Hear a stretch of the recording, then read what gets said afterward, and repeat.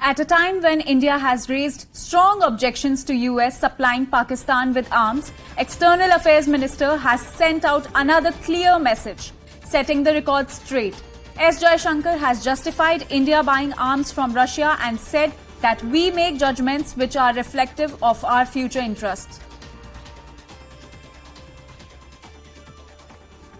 We have, as you know, a substantial inventory of Soviet and Russian origin weapons. And that inventory actually grew for a variety of reasons. You know, the merits of the weapon systems themselves, but also because for multiple decades, Western countries did not supply weapons to India. And in fact saw a military dictatorship next to us as the preferred partner. My colleague Abhishek is joining us live. Abhishek, when US can supply arms to Pakistan, then why are questions raised when India buys arms from Russia? So it has a history and legacy of Cold War when the world was quite divided into two parts ideologically, and India did not align itself in any of the bloc, and it kept a very normal and moderate relation with all the section European nations, USA, Russia as well.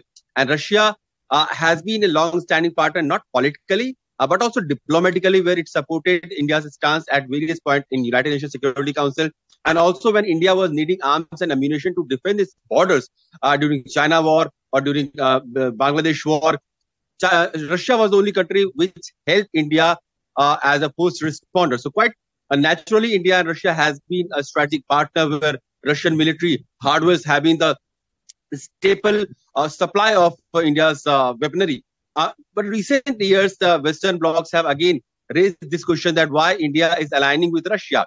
But Jaishankar today has clearly laid down the reasons why it has happened over the period of several decades, that Western bloc tried to become a preferred partner to Pakistan, which was being ruled by a military dictatorship or political dictatorship all the time.